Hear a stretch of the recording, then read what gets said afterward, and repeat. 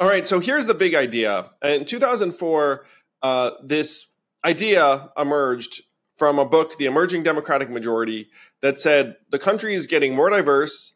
Diverse people vote Democratic. It's getting less white, rural, and old.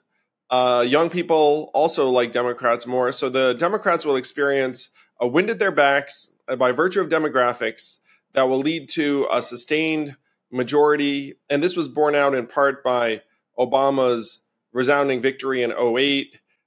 His victory in 2012 didn't completely debunk it. But in many ways, your book is the big fact-based counterpoint saying, whoa, whoa, whoa. It turns out that that is not correct because of the fact that now the single biggest deal in American politics is not whether you're white or non-white. It's whether you have a college degree or not.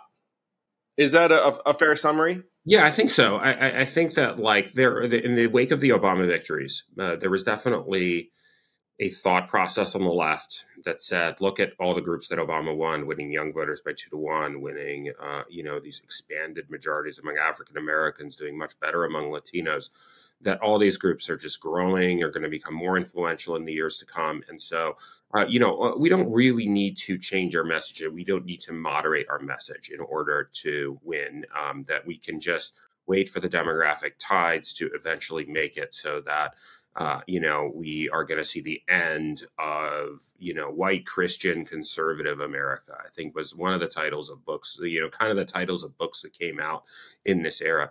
But that was a dramatic misreading of both what Obama actually did and both demographically and, message wise. So, what you actually saw, during the Obama era was him appealing very effectively to these, working class people, specifically white working class people in deindustrializing parts of the country. So he did extremely well in the upper Midwest and Midwestern states and states like Michigan, and that we're experiencing an economic collapse because the auto industry was collapsing, and he very effectively promoted the auto bailout in 2012 and made that a major dividing line in that election. So I think people like to focus on, look at all the things he did with young progressives, right, and mobilizing young progressives, and he did that, but it was within a coalition of voters who were more conservative temperamentally, which was kind of that white working class, Midwestern auto worker, factory worker that voted for Obama,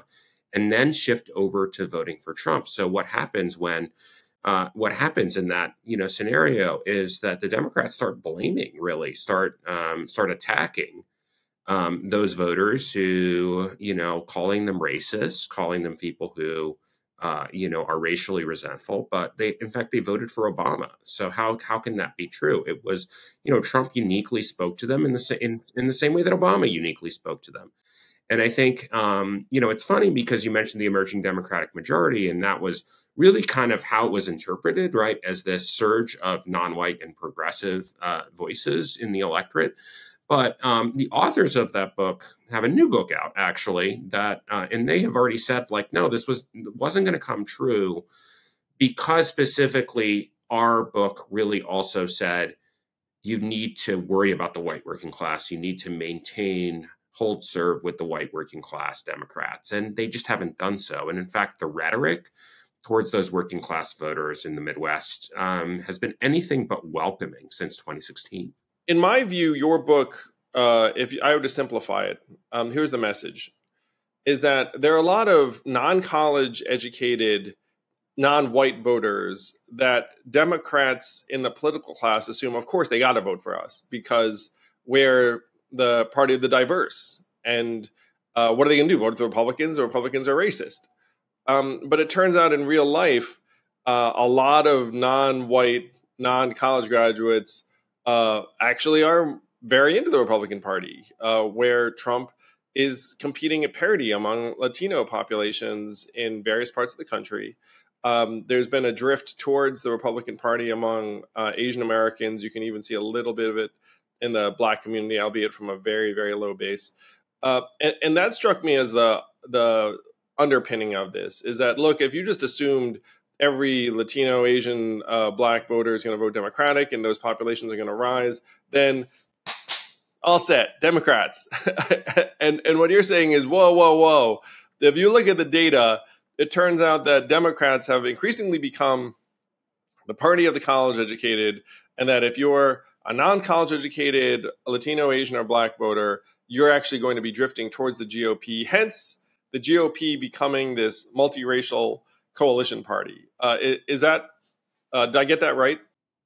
Yeah, I mean, I think that, this book, I think, I wouldn't say this book specifically, I think reality has challenged a lot of those assumptions that people made about the electorate. So, specifically, one of the major failings of this demography as destiny theory was that Latinos would behave the same way as Black voters have historically as members of a cohesive identity group that would move Democratic on the issue of immigration because they favored more legal immigration or favored more, a more open immigration policy that included a pathway to citizenship for illegal immigrants. And that was really kind of the major thinking around 2012. That has been proven wrong. I think partly because you sort of misunderstands the motivation of most Latino voters. Most Latino voters don't see themselves as part of this unified block of people. They certainly don't see themselves as Latinx, but they don't see themselves as Latinx. They don't always necessarily see themselves as part of this pan Latino community, right? When you actually talk to them, people say, I'm Mexican, I'm Venezuelan, but more often than that, they just kind of see themselves as regular Americans. I mean, I think in a lot of places they're very, you've got people who are second. Also, many of them are deeply religious and part of a church community. Right. And so I don't think you can mobilize them, right, on this sort of identity politics. But I think that there's also a risk, right, where Democrats feel right now they have a little bit of initiative on this abortion issue, which I think, to some extent, look, you can't argue with the election results in some of these states that have had referenda on the issue. But I think they're not necessarily thinking about how they're branding and defining their party, right? That I think from a coalitional standpoint, you've got a lot of people who are within the Democratic Party who have more conservative views on social issues than have more conservative views on, let's say, economic issues. And so long term, when the political sugar high of that issue kind of recedes, what are you left with? You're left with a party that is defined more and more by its left of center views on cultural issues than it had been defined, whereas it had been defined previously by really standing up for the working class, who are the vast majority of the country, based on lines of college educations and on economics too. I would love for the Democratic Party or any party to start hitting policies and messages that would appeal to the non-white, non-college educated working class of this country. Because if you improve their lives, you're probably doing something great.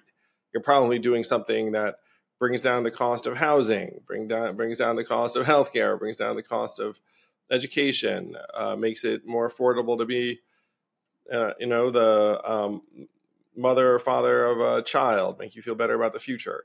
So that would make me very, very excited. I certainly think that I was on CNN a while ago and I said, look, what people don't like is a political party as the culture police. It's like, hey, you say or do the wrong thing, you use the wrong word, you're not keeping track of the right terminology, and then you're somehow in the outs. I mean, that is a very, very esoteric message that does not speak to the non-white working class. So that's something I would love to see parties take wisdom from you and your data. Hey YouTube, thanks for watching. Please do hit like and subscribe and hit that bell if you want to be notified every time a new episode drops. Thank you.